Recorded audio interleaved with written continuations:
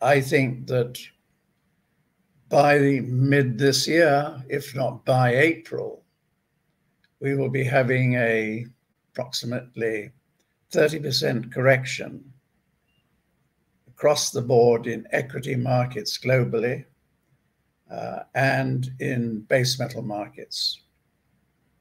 I exclude oil because we could see quite soon a resurgence in oil prices because of what's happening in the Middle East.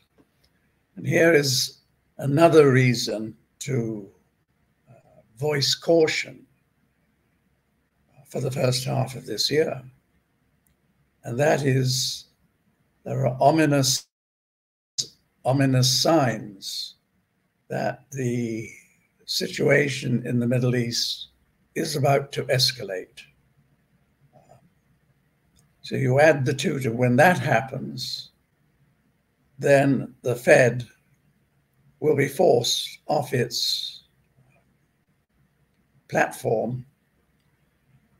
And by mid-year, probably early in the second quarter, we will see the Fed being forced to liquefy the system and to lower interest rates.